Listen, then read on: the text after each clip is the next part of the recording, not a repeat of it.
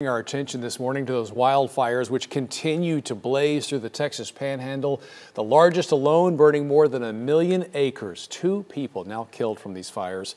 Texas Governor Greg Abbott is set to be on scene shortly to see that damage firsthand, also to give an update on the state of Texas's response to this damage. Our Tiffany Liu is in our newsroom this morning, and Tiffany, the governor really covering a lot of ground at the southern border yesterday, the Panhandle today. He has been very busy trying to survey that damage. Yeah, well, today will be a very different scene for him. Governor Greg Abbott will be heading to the Panhandle in less than 2 hours. He should be there. He will be briefed, like you mentioned, and he'll be able to see the devastation out there. Now, as we've mentioned, the Smokehouse Creek fire is the largest fire in recorded state history. It spread over 1 million acres, which in perspective is about the size of Dallas and Tarrant counties combined. Now, I just got an update from a source who is out at the Panhandle right now. He tells me today is unfortunately starting off with higher winds, which is never good in a wildfire situation. So crews right now, they are searching for any heats. They are working to extinguish them before they begin to move and spread any further. So many organizations are out there right now, local fire departments,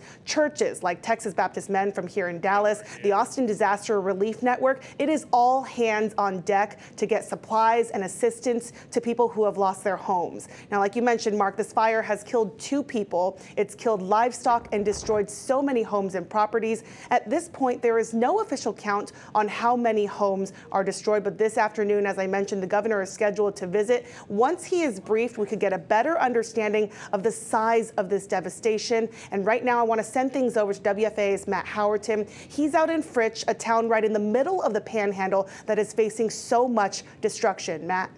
Expected to find a little bit more about the amount of structures damaged here from state officials later today, but local officials leading recovery efforts here fear that over 100 homes may have been lost.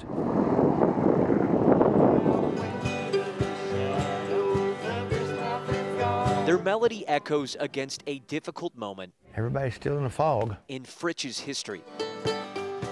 It's the least a celebration of family church could do. It's like a blowtorch. For folks like Jerry Hara. I just happened to look behind me, and the house on the next street over was on fire.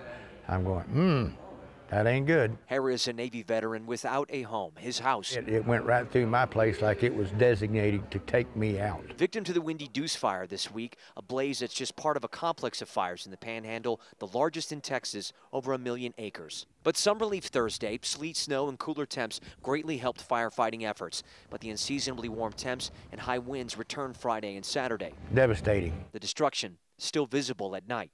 This home in Fritch reduced to ashes. The Suburban here in the driveway burnt to a crisp. Over 100 homes look like this. Electricity has returned to most of the town here, but a boil notice remains. Hara not looking forward to the next steps he'll have to take. When there's somebody in need, they step up, just like you see in this room over here. The company here makes this moment in history easier. The other side to this story, over 1,000 cattle have been killed in these fires, potentially more, according to county officials in the area. Ranchers, they are leaning on each other to get what hay they can into the area to save what animals they can. In Fritch, I'm Matt Howerton.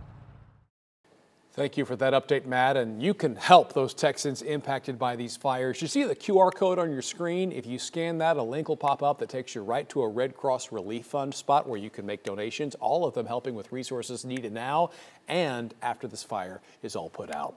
Of course,